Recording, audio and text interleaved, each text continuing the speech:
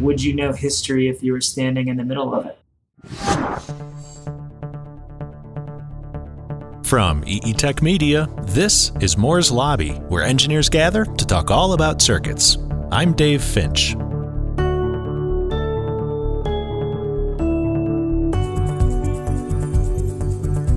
Today in the lobby, I'm joined by Josh Giegel, co-founder and chief technology officer at Virgin Hyperloop, to talk about his company's pioneering work in magnetic levitation travel.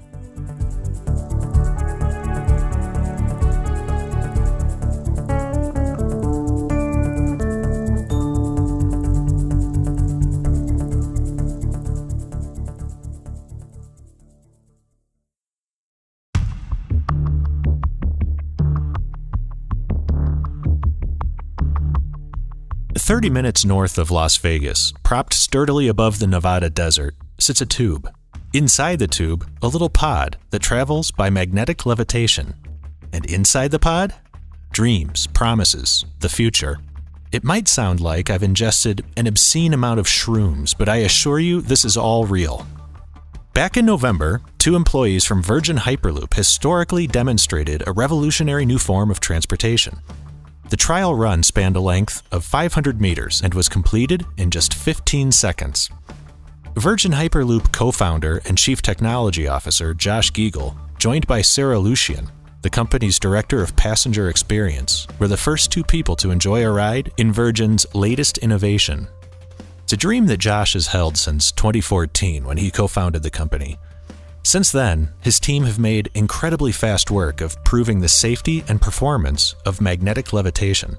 And at age 36, Josh's view from inside the pod is a landscape of promises for sustainable transportation. Josh joins me now from California. Welcome, Josh. I have a lot of questions, but I won't be able to think about any of them until I ask you, like, dude, what was it like? I don't want to know what it was like to ride the Hyperloop. I want to know everything about what it was like. I want to know what it was like to sit down in it. Were your hands sweaty? Were you thinking, I hope I hired the right guys and women? What did it feel like accelerating? What did it feel like cruising? This is what I wanted to know about the Concorde. When plane makers reinvented flight with the Concorde, I wanted to know that experience. Walk me through that. So I think the first part, even before the physical, was the mental. And this thought of, shortly after I started the company, it was like, what is it going to feel like to sit inside? And that was in November of 2014 that the company was started. And so we were sitting in that idea 6 years later, with all the ups and downs, all the technology development to do that. And so for a decent part of the build up to it, there was a bit of a surreal feeling of, wow, this is actually happening. Yeah. What we did is create an environment inside this tube that would be like to fly at about 200,000 feet of altitude. So like 0.1% of an atmosphere. So there's not a very large amount of air there. And typically the only people that have gone through that wear spacesuits. Right. It's extraterrestrial. Yeah, exactly. And so here we are with the extraterrestrial environment here on Earth. And the 2 people getting in this pod are not wearing spacesuits. They are not trained astronauts. They are not any of these things. You're used to breathing air just like with your face. Yeah. And so actually one of the, I was talking with the Secretary of Transportation and she was talking about names like, well, you call Argonauts, you've got astronauts, you've got all of these different things. Are you hypernauts? And part of me likes the idea of the word hypernaut. That sounds pretty badass. It does sound pretty badass. But the other part is sort of like, actually, we were just people. And so we had like a training week and we went through scenarios with emergency response crews. All the things that we're going to have to do for a production vehicle. Except I got to experience it completely different. So, being the CTO, all of the engineering reports up through me, and I'm used to being the general, right? So how often does the general go stand on the front lines and go experience what it'd be like to do this? And so there's an excitement from that, right? There's this idea of like this beautiful metaphor for belief in one's team, which is like the Roman architect, right? The Roman architect would have to stand under his arch when he pulled the scaffolding away as his measure of worth. And so in that same way, you talk about leaders, saying if they succeed, it's because of the team. If they fail, it's because of me as the leader. And you think, what better way to demonstrate that, to show faith in your team, or to show the ultimate accepting of accountability if something goes wrong, than to put yourself in that situation. And you get there and you realize all of a sudden this group of people are actually your colleagues and the people that have got you to the place where you can get in this vehicle and you can be safe. It was like just pretty emotional. It's pretty overwhelming. And it was actually pretty funny. Growing up, I always wanted to be an astronaut. Okay. So it was always something that was kind of this dream of doing something first. This was so much more than that because it was like part of an idea, part of a company that you started. And so my wife knows me, and we've been together for a long time. And when we started the company, I asked her, I said, so give me a list of the people that, you think are smart enough to work here, but also can deal with me. And she came back with a list of one. Wait, so does she know smart people? She does know plenty of smart people, but I think that the bigger disqualifier was could work with me. So exactly. As someone who's married to me, I think she knew that was a pretty tough bar. Are you hard to live with? Like what makes you difficult to be around? I can be a perfectionist, and I can be very demanding of quality. Demanding of yourself is a perfectionist, and you have the same expectation of your contributors. So highly self-critical, but also someone who can see mistakes like pretty quickly and absolutely hates mistakes. So it's different being a dad now. I've got a son who's like 2, where it's like, hey, if he's playing somewhere, I let him play. If he falls down, he learns. If he, obviously I don't let him go do something that could seriously injure himself, but it's also like he needs to explore. And part of what we do is exploring as well. We have to try things and we have to fail and you have to do some things, but there's times when you can see a failure coming or a mistake happening, and do you shepherd them away from it, knowing that the next time you might have to shepherd them away from it again, or do you let them make the mistake, which impacts the overall company, but I can guarantee you these guys are good enough that they don't make that mistake again. So it's kind of about that. It's also about like really being really detailed and really being thorough, because I ask very difficult technical questions. And if people who are supposed to be the subject matter experts, don't have all the answers, it's kind of like, well, why don't you have all the answers? Because there's nobody else at the company who would have them but you. Absolutely. And as a perfectionist, some people it can break one of two ways. One is that perfection becomes paralyzing and you stagnate because you beat yourself up. You wallow in, I made a mistake, I'm the worst, I'm not good enough at this. And then they just walk away. Yep. You seem to have an ability to learn from the mistake, glean the lesson, and learn forward so you don't repeat the mistake. You expect that of others around you, but it doesn't sound like you beat yourself up too long anyway. Maybe you beat yourself up for an hour. Too long is the right piece. And I think it varies from time to time, which is like, how long are you going to live in that mistake? Right. And then that's kind of proportional to the volume of beat up that I give myself. Okay. So your wife goes into her mental Rolodex and offers up only one person who would be a good match for you. So the guy that she gave me was a guy named Brian Galmer, and Brian was like employee number 4 here. He's our VP of test and development. And so the night before the test, her and my son came out to Las Vegas to the test site, and she said, I'm going to go have drinks with Brian. And I was like, okay. And so they go out to have drinks. I'm getting texts from Brian. She goes, your wife's asking me how safe this test is. She says, because she doesn't want to ask you, because you're going to tell her it's going to be perfectly fine. And so, so that was even before it went down the track. Yeah.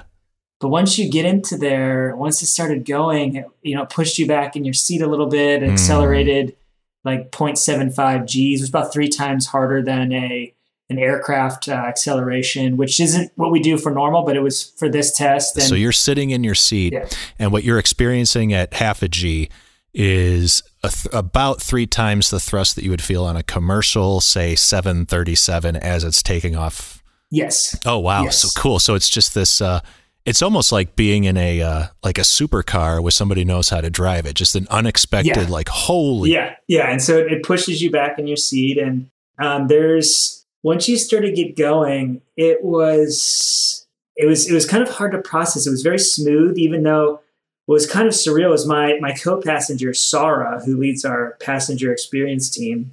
The way I describe her is a bit of a stoic type of woman. And I don't know, we were about 3 or 4 seconds on the tube. And if you watch the video, she started like whooping. I remember like looking over in the middle of this completely amazing, completely historic test. I remember looking over and saying, wow, it's surprising that Sarah whoops. Like I wouldn't have put her down as a whooper, I love that. Well, but that's such a human, you're dealing with superhuman technology, and like she's whooping the same way as my kids when I used to toss them in the air and then catch them. It's just this thrill, right? Like this, what is happening kind of thrill. I can imagine that would be a really delightful moment inside of that pod. Yeah. Yeah. And when it came down to a stop, and even in the buildup, I was excited was the wrong word. I was giddy. There was a brief moment of like emotional release where you realize like, wow, we just set out to do something really hard. We achieved it. You saw the team like rallying around it. It kind of still hasn't hit me just yet, because the response from potential people who want a Hyperloop, who want to actually ride in a Hyperloop, the whole thing has just been like completely time consuming. But when you look back, one of the phrases I also use with my team is like, would you know history if you were standing in the middle of it? Oh, man. And this was a moment where like for the rest of your life, you can say you do it. And I've been really fortunate. I've had a really, unique career where I've got to do lots of firsts for things. And I probably have definitely more than my fair share in about 12 years of experience. But these moments, like you look back and you say, what did you, I have a 2-year-old now, and he said, what do you do, Dad? Like, what did you do on this earth? And you're like, let me tell you about something I did on this earth. And let me tell you about something the team did on this earth. And that's something that I think is really, it's exciting on so many levels. And, you don't get numb to it. You just become accustomed to like, we're going to do really hard things. We're going to do them really well. And I hope I never get numb to the joy of success, but I hope I enjoy the pursuit of it in a way that continues to make me want to do it again. Hey everybody, it's Dave. This portion of Moore's Lobby is sponsored by Future Electronics. Headquartered in Montreal and operating in 169 locations in 44 countries around the world, Future Electronics has earned an impressive reputation for providing outstanding service and developing efficient, comprehensive global supply chain solutions. The company's success is built largely upon its commitment to maintain close business partnerships with suppliers and customers, coupled with the strength of its commercial and technical competencies through all stages of the design to production cycle. For more info, please go to futureelectronics.com.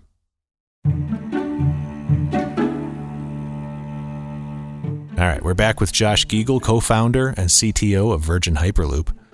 My ambitions are telling jokes. And I don't need a team to be a smartass. Your ambitions, let's unpack this a little bit, because you alluded to this earlier when you said, the ultimate accountability is you, but also at the same time, if there's success here, it's the team, which a good leader recognizes that, but a good employee recognizes that they're all there because of the leader, right? So let's step into that from a little bit longer of a runway. You're extremely young. How old are you? I just turned 36. Okay. So you started, you got your master's degree in mechanical engineering, right? And undergraduate, obviously. This positioned you nicely for a career in aerospace, and your work in aerospace with propulsion systems. Somehow, by the age of 32, by the age of 30, geez Louise, you had parlayed what you were doing in propulsion systems into, I'm going to go start my own company, and I'm going to transform how humans traverse not only Earth, but we're going to take this into space, and we're going to use what we learn here to transform how we move about. I'm going to basically invent new mobility for mankind. What was your mindset? Like, how does a 28-year-old look ahead a couple of years and say, I'm going to start a company? Like, how are you operating at that level? That's insane to me. It was, that's a good question. I was doing my graduate school, and at that time, what I was looking at was kind of staying on for PhD or going to SpaceX. And this was like 2008 or so. And I went on a couple interviews. I was getting ready to do some stuff for the PhD. And I happened to go on an interview to SpaceX. And I was turned on to SpaceX by a colleague when I interned at NASA a couple years earlier, where I actually met my wife. I had met this woman who'd been at NASA for a while, and she said, "You don't want to come to NASA. You're going to be bored here. You should check out this company called SpaceX." So once I was like, well, I was going to do grad school, but then I decided, let's go check it out. And I remember interviewing at SpaceX right before they had their first successful flight 4 of the baby rocket in 2008. When I interviewed and I came back, I remember telling my thesis advisor, I said, "There's nothing I'd rather do less on this planet than what you just described." And so you go to SpaceX, and it was just this chance to be, almost like completely overwhelmed. I was 23 at the time, and like, here's way too much responsibility. Don't mess it up. Right. And it was good. And you started to understand like the opportunity when you're unconstrained and you can just build, test, and go. And then what I started to see is, when I started SpaceX, there's about 500 people. When I left, there was about 2,500 people. And I really wanted to go something smaller. I've kind of had all this romanticism about starting a company someday. And I went from SpaceX to a company that had about 50 people. It was smaller. I got to take on more of a role, more authority, more decision-making, more influence of research and development. And then the opportunity really is like, okay, now, a couple of guys I worked with at SpaceX and a venture capitalist approached me in like middle of 2014 and talked about starting this. And at first I was like, I don't know, let me think about it a little bit. And I went home and I started doing some research, like how big is transportation? And then it kind of dawned on me, wow, this is a once in like a multi-generational type of project. No one's done anything like it before. No one knows what a Hyperloop looks like. So we had the chance to create that. B, it's a sustainable story. It's making sure that, the job of the engineer is to let people live the way they want to live without destroying the world around us. And for the transportation space, like, we can build that system here. And then thirdly, this is going to be around long after I'm gone. Yep. So you get to work on something new, something hard, something that's environmentally sustainable and responsible, and it's a legacy project.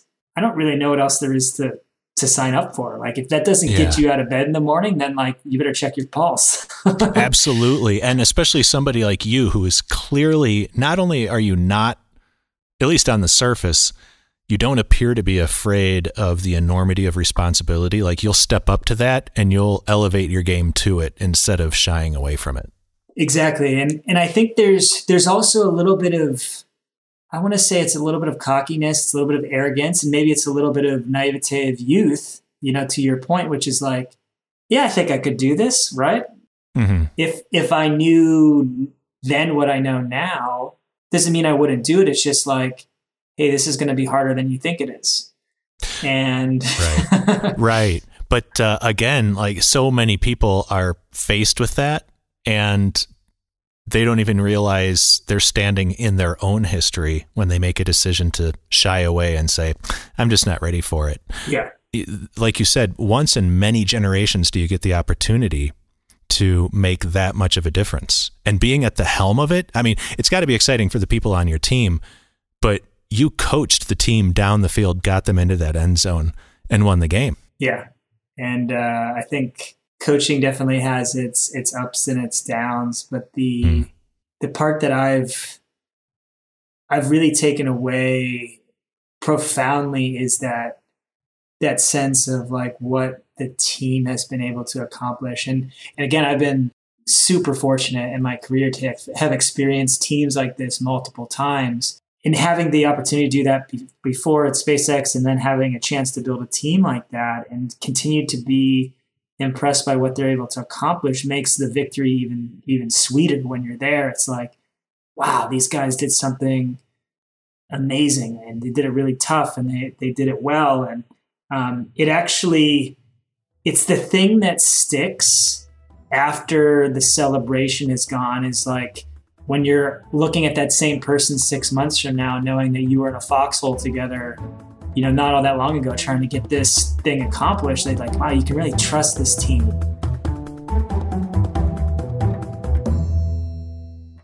Hey everybody, Dave again. Wanted to talk a little bit more about Future Electronics. Future is globally integrated, supported by one IT infrastructure, which provides real-time inventory availability and access, while enabling full integration of operations, sales, and marketing worldwide. Future Electronics boasts the most knowledgeable sales team and provides the most advanced engineering and design capabilities and technical solutions, award-winning customer service, best-in-class global trade compliance program, and the largest available-to-sell inventory in the world. For more info, please go to futureelectronics.com. We're back with Josh Giegel, co-founder and CTO of Virgin Hyperloop. What we're essentially talking about with a Hyperloop is a way to harness the benefits of magnetic levitation and principles of propulsion to reimagine transportation and sustainable transportation. So how do you define what a Hyperloop is today versus how you would have defined what a Hyperloop is in 2014 November when you started the company? That's a good one. They're not overly different, except it's a bit more succinct now, and also a little bit more specific, right? So Hyperloop is a new form of transportation. It's on demand, 100% electric, direct to your destination. It's not stopping at every place along the way. Yeah. And it's moving at the speed of an aircraft for about 10 times less energy consumption. Amazing. 10 times less energy consumption, moving the same amount of people at the same rate. Yep. Geez. Okay. So how do you begin to, is this a feat of mechanical engineering, electrical engineering, or both? It's both. It's like building the airport, the airplane, the air traffic control, and the sky at the same time. And now it sounds like a lot, because it is a lot, and it could be paralyzing in terms of, infinite, no constraints isn't infinite freedom, right? It's paralysis. But at the same time, if you got to simultaneously optimize all four of those things, you could build something truly revolutionary. Yeah. Yeah. And that's really what we have here, is like, all right, all of those things about the journey, whatever your mode of transportation that you don't like, you don't have to recreate them. Oh, you don't like having to taxi around an airport. You don't like having to be waiting around weather.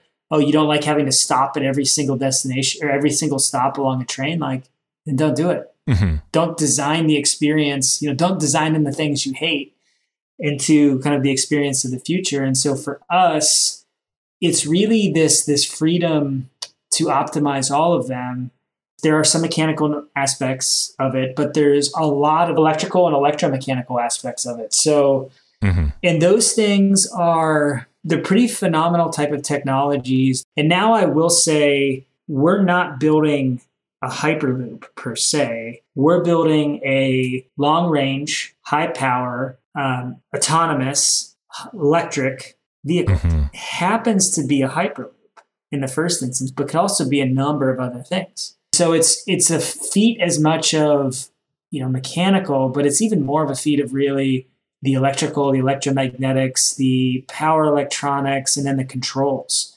So the reason I say it is like our vehicle is like a solid state vehicle. There's almost no moving parts. Basically, the doors are the only moving parts. Amazing. How strong are these magnetic fields relative to, an MRI machine, or is it closer to a 1 horsepower DC motor? Like what are we trying to drive here?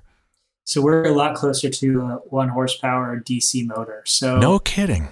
Yeah. So usually MRI machines, I think, are somewhere between like 3 and 5 Tesla field strengths, which are pretty strong. And that's what one of the original maglevs, the Japanese one, Shinkansen, is actually using. They're actually using superconducting coils to get these really strong fields. A lot of that is design legacy because they built that system in the 60s and 70s when they didn't have these rare earth magnets that were as strong as they are today. So they had the power electronics to, Exactly. And so the magnetic fields are, we're around them all the time. They're not much different than some of the stuff in your phone or whatever it might be. Like you get a tool stuck to it that are hard to get off, but there's nothing that actually, affects you in a detrimental way. And from the power electronics side, basically manipulate electromagnets to control the entire vehicle. So in a way, it almost looks like the Nebuchadnezzar from The Matrix, right? Where you see these different kind of magnetic levitations going on without all the arcing and all that other fun stuff. But and we are right at some of the cutting edge of what it's like to control these vehicles. And in 10 or 20 years, it's going to open up a different class of vehicles because now we have to do something that's, an electric car can always pull over. We can't pull over.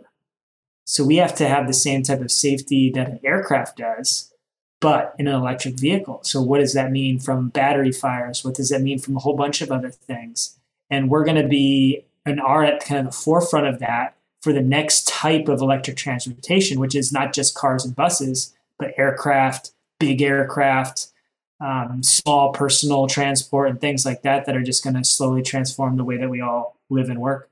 And these are real, like, in front of us problems. These problems you solve for one area, you're solving for many areas. And that's things like, how do we ensure very safe battery management and power distribution so that we're not, bursting into flames? Or, how can we guarantee that with redundancy, say that the right combination of H-bridge drivers are not going to go out at like mile marker 30 in the Hyperloop, right? Like, I really appreciate that. I finally had an interview that talked about H-bridge drivers. So like, kudos, Dave. Like, I've done so many interviews, but no one's ever gone that direction. So I'm really like stoked that you went this way. I like it. Well, this goes back to my earlier question. This is why I'm hard to live with, because when we go to parties, my wife is going to be like, don't bring up motor drivers. Like, I have to. But that's kind of what I'm getting at is, like, even an electric vehicle, once it reaches, once it's driving, you're on a road, and the people who invented the electric vehicle are not accountable for the road. You are. So you had to reinvent the quote unquote road or the rail or the airspace. So were these electronics developed in-house, or did you have electronics partners at Virgin? So we have mainly developed in-house. There are some, chips, high-powered chipsets that we use that are kind of commercial off the shelf. Okay. That we basically put into our circuits design. So the same way you might grab like an Intel chip or, a power MOSFET or an IGBT to put into your machine designs, we buy those individual kind of modules and then design the whole system around it. Are you at liberty to say, are these IGBTs? Are they like silicon carbide MOSFETs doing the switching?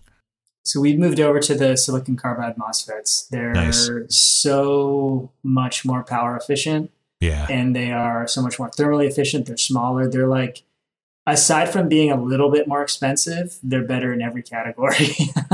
Slightly more expensive for their unit cost, but if you look at the entire bill of materials, Exactly. you can reduce the amount of copper, et cetera, et cetera. Yeah. And they pay for themselves pretty quick. But like that, even some of the modules that we're using these days, they were fresh off the assembly line a year ago.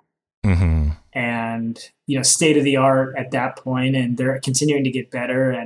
But like even 3 or 4 years ago, the machine that we're building now, the pod that we're building now, wouldn't have been possible. And that's the part that's really exciting. Mm-hmm. Yeah.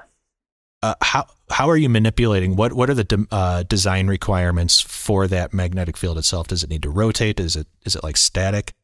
Yeah. So without getting into the details of ours, I can give you kind of the generic piece, which is we have to build a linear machine. So something that works in a straight line. So imagine unwinding that rotary machine, mm-hmm. but it needs to be very electrically efficient, because, if you're powering the vehicle with a battery, like you don't want to have too big a battery. Yep. It needs to be very thermally efficient because we don't have any air in the tube to convect to. Yeah. It's like, okay. And then, then it also needs to have a really high power factor so that you don't have really big cables. Right. Right. Because, these things aren't going 30 feet. They're going, cross country. Yeah. Were there any big surprise takeaways for you in terms of either the electronics design or the electromechanical stuff, or system wide? There's a couple of key fundamental beliefs or design philosophies that I subscribe to. First one is modularity. And this is the ability to have multiple units of things that are, for lack of a better word, kind of plug and play. And you can move these in and out. And the things inside of these boxes can change. And that gets to the next piece, which is upgradability. And so if things inside the box change, but I can still plug that box in, I actually have something that's uniquely capable of absorbing the future of technology. Because compared to conventional like maglev, where on day one, they have to build everything out. So in 30 or 40 years, they can't take advantage of the technology that evolves. And so for us, by making the tube dumb and the vehicle really smart, for me, it was actually pretty profound. About almost 4 years ago now, I was riding my bike in the Santa Monica's, and I was riding up in a Model T, sorry, a Ford Roadster, 33 Roadster came down the hill. And I remember thinking at that time, like, isn't it crazy that car is almost 100 years old and it can drive on the same road? Yes. Right? And that kind of started this transformative process of like, okay, so it should be modular. It should be upgradable, because those two things allow it to be future-proof. Yes. Which is, I'm not scared of future technology. I'm actually incentivized for it, because right now, like, my biggest costs are energy costs and battery replacement costs. And guess what? QuantumScape just told us that there's a solid state battery 3 years ahead of when I thought there would be. And so now I can take advantage of that. Because the one thing, like, I love the Wright brothers, but the one thing that I was actually really disappointed with is that they were the first, but there's a reason you and I don't ride on Wright Brothers Airlines, is because they stopped innovating and they just tried to protect and sue. And the dark side is like all of the legal filings that they had to try to protect their patents on kind of the airplane. And then the world passed them by. Yep. It designed around them. Yeah. And so for us, it's like, I'm doing this because I like that, I see the future, but I also know that there's going to be things I can't yet conceive of. There's going to be technology improvements I can't yet conceive of. And I want a system that can absorb all those, because otherwise I'm going to be irrelevant. So short of teleportation, I think we'll be all right. I'll be able to take advantages of all the way that huge amount of investment is going into the electric vehicle industry. And my system just keeps getting better. And the even more beautiful part of this is right now I'm a bit range limited. So like my first product, within the next 4 or 5 years has somewhere between about 500 and 600 kilometers of range.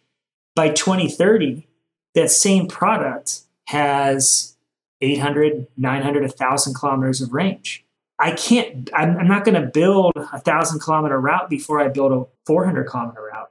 And so it's almost like naturally, like the system just keeps getting better and better as I need the system to keep getting better and better and better without me really having to do all that much, aside from a couple guys make some battery improvements, a couple guys make some other, slight improvements in their system, and I just take more and more and more advantage of it.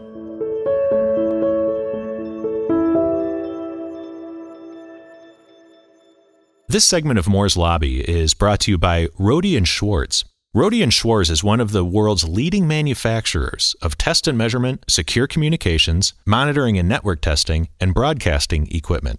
Founded more than 80 years ago, this independent company has an extensive sales and service network with subsidiaries and representatives in more than 70 countries. Incorporated in the United States since 1978, Rohde & Schwarz USA, Inc. has a large team of sales and application engineers throughout North America with regional offices in Maryland, Texas, California, and Oregon. They have a world-class service facility in Columbia, Maryland, and their customers can expect extensive after-sales support, including training, free technical support, and close personal contact from their engineers out in the field. For more info, go to rohde-schwarz.com.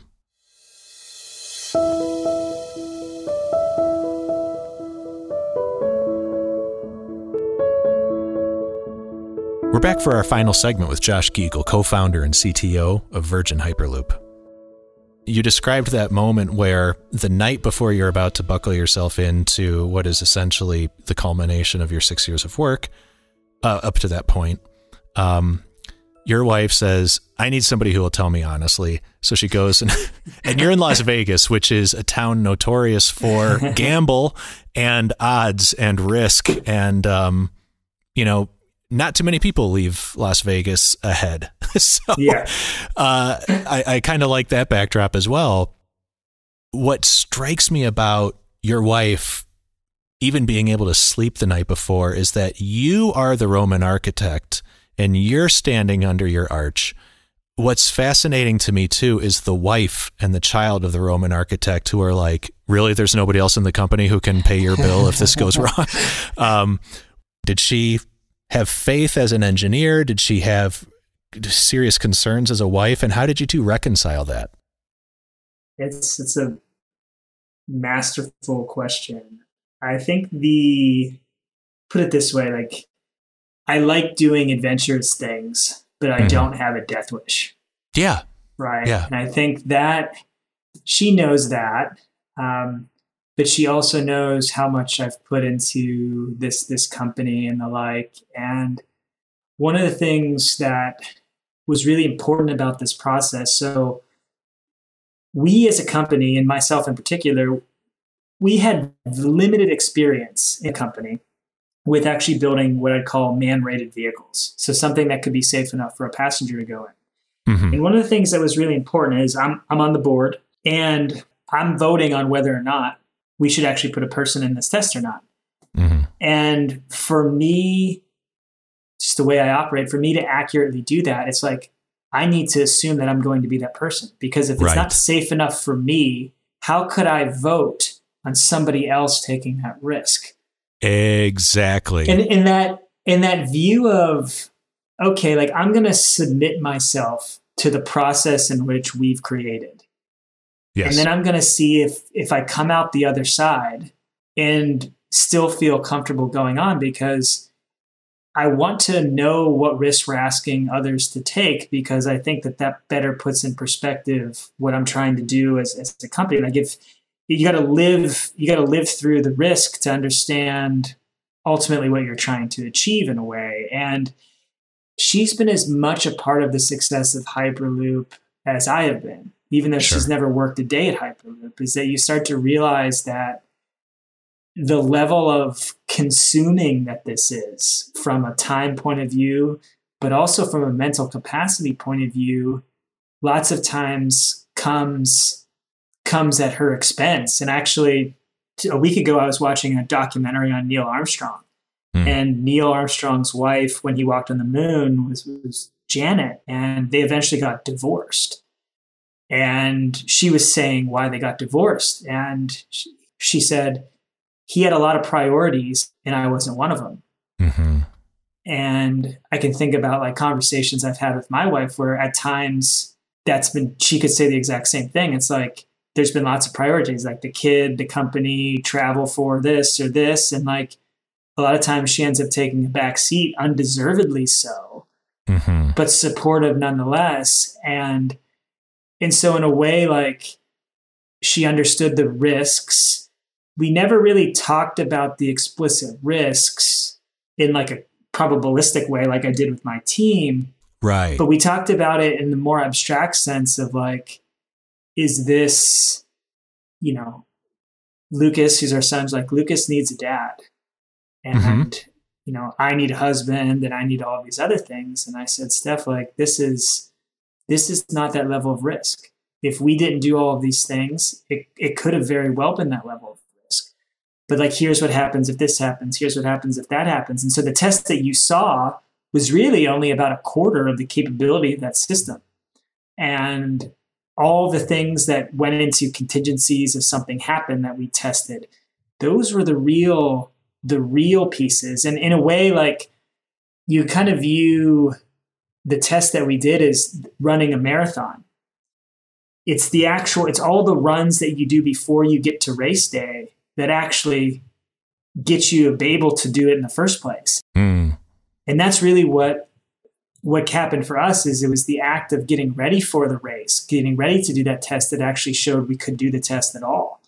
Yes. And the test, like we didn't even have to do the test to still have gotten everything out of it. Now, that being said, something of that magnitude focuses people's energy. It focuses the mind. It focuses effort. And I think that saying we are going to actually put a person in it, going through all the motions and then doing it actually really, really came to pass. And I think that with her in particular, she knew this was something, that was really meaningful to me. She also knew, she's like, there's nobody else that should be the first person.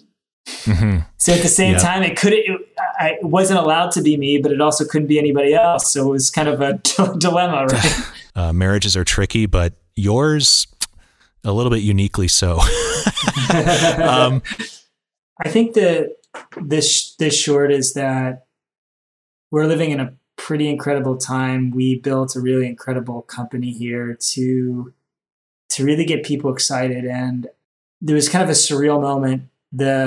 I had the Secretary of Transportation from the United States on a broadcast saying that Hyperloop was officially being recognized as a mode of transportation. You think about that for a moment. I was actually out getting ready to do some of this testing that for the vehicle and thinking like, what a movement this has become. Yeah. We sat in a garage. I sat in investor rooms, being like, hey, you could go do anything you want. Why are you doing this? This is crazy. And here we are. We're on the cusp of people really believing that this could be the future. And I took my first ride a little over a month ago. And the most important thing of that was seeing two people get on, but actually seeing two people get off. That's more important than getting on. That's more important than getting on. And this is that moment where it's like, you can drive out, and if you ever get a chance, anybody happens to be in Vegas, get on the 15, drive 30 minutes north. You'll get to a road on the 93. And if you look off to the west, there's a tube sitting in the desert. That tube will be in the desert for a very long time. And that tube was built by a group of people who put it there because they could. And that to me is the most exciting thing, is that like this was nothing more than an idea that I was sitting in a month ago.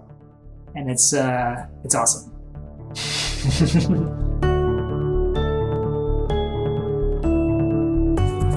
I want to thank Josh Giegel for making time to chat with me today.